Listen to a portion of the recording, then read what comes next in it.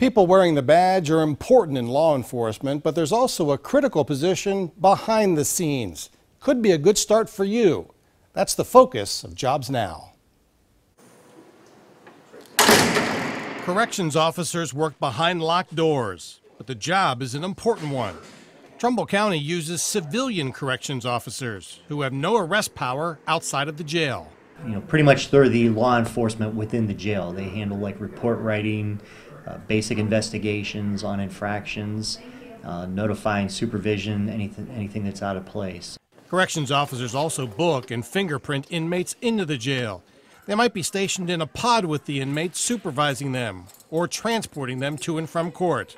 Officers juggle a variety of tasks, and the most basic qualification is a high school diploma or equivalent. There's no training that's required. We will train people once hired. We'll send them to the Corrections Academy as well as having the in-house training. You don't need any prior law enforcement or corrections experience. It's a job for men and women. Corrections officers must be flexible, handling people who show a wide range of emotions. The job is pretty safe. The Trumbull County Jail is in the midst of a security upgrade.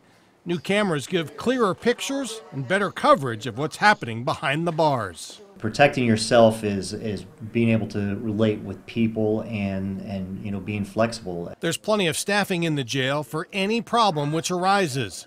Corrections officers can advance within the jail, being promoted to sergeant and even lieutenant. And the benefits package is strong. It's a county job, government job. It's a full-time position. It comes with a full benefit package. It does come with the state pension. You'll need to pass a background check and lie detector test before getting hired. Since the jail is open around the clock, well, work on all 3 shifts is available.